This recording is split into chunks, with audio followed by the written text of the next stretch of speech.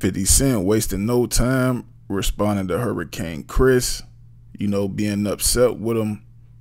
And he felt like, 50 needed more legendary people from his hometown, Shreveport, Louisiana, to perform. And, felt like the money 50 used, to pay off-duty police to secure his vent, he felt like he should have put that towards, the youth and the community, which all that prompted Fredo Bang to respond because, he was the one from Louisiana that attended and feels like he's legendary as well. And pretty much, asked Hurricane Chris a question, does he think he's legendary? Which we covered on our previous video. And 50 Cent pretty much thanks Fredo Bang for, assistance. But 50 Cent takes to his Instagram, with a classic post from the movie Juice, and seemingly responds to Hurricane Chris.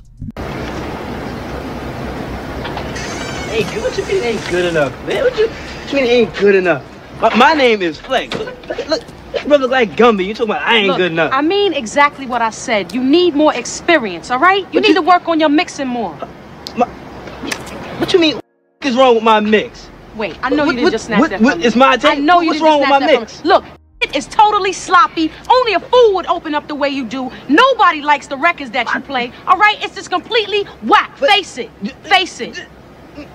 You.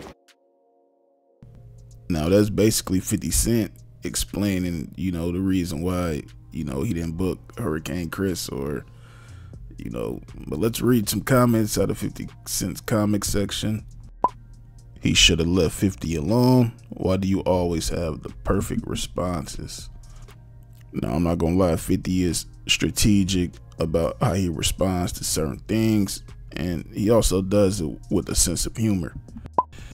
He is loud and wrong. 50 had Louisiana artists performing at his festival. Also, there was a place set up downtown at the Bailey's Hotel, a casino for local Shreveport talent. Why didn't he have an event for his city before 50 decided to do what he did? 50 invited everyone to Shreveport, and he had the opportunity to show up if he wanted to. I wish and Youngboy wasn't in jail. He would have had Shreveport, Louisiana turned up. Well, there you guys have it.